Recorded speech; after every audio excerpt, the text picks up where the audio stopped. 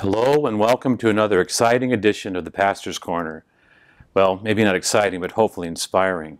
I hope that you had a good week and that the Holy Spirit is protecting you and guiding you into deeper awareness of God's love for you and a deeper relationship with our Lord Jesus Christ.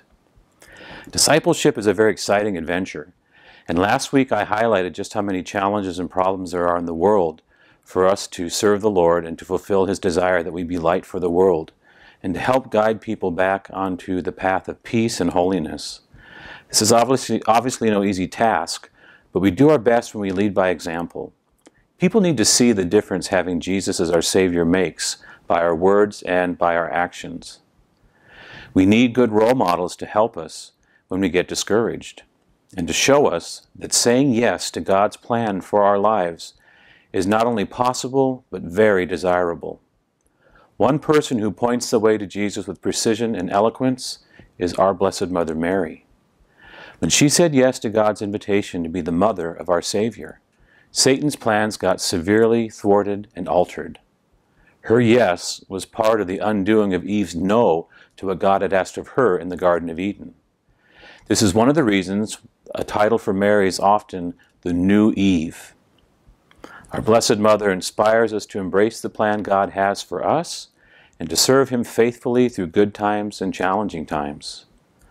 One of the great gifts to our church is the devotion of the Holy Rosary.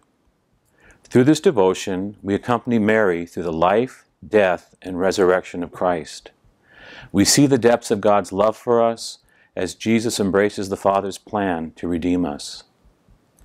October is the month of the Holy Rosary, and the Church invites us all to rediscover the beauty, power, and simplicity of this devotion. How well I remember an experience that I had when I had to make a difficult visit to my grandmother, who was very ill and in the hospital.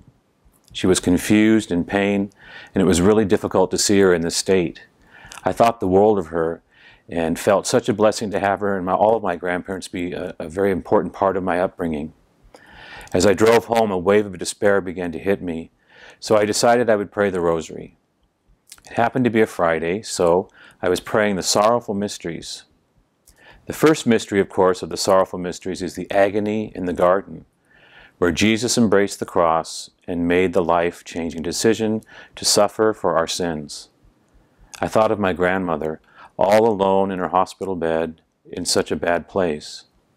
I asked the Lord to be with her and to comfort her. As I continued praying the rest of the mysteries, a wonderful sense of peace came over me, and I realized that it was time for my grandma to enter into the mystery of redemption and to share in the sufferings of Christ so as to share in the joy of His resurrection.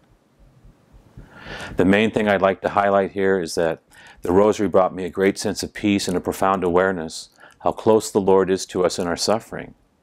Satan wants us to believe that we're out of the reach of God's grace at such moments because what we are suffering is so difficult. But that, of course, is a lie from the father of lies. God is most especially close to us in our suffering.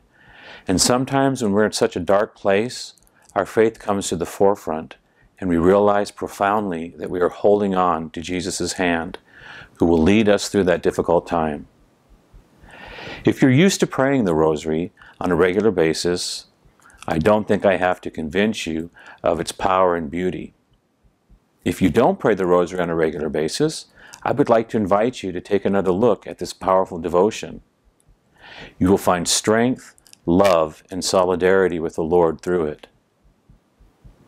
This evening we kicked off our youth mass at 5:30 p.m., followed by a wonderful dinner, and now the kids are meeting the teenagers are meeting for Life Teen.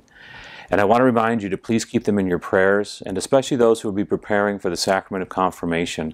That is such a wonderful and powerful sacrament, and we need our young people to take their place in the world and to realize that God is calling them by name to make a difference for His kingdom.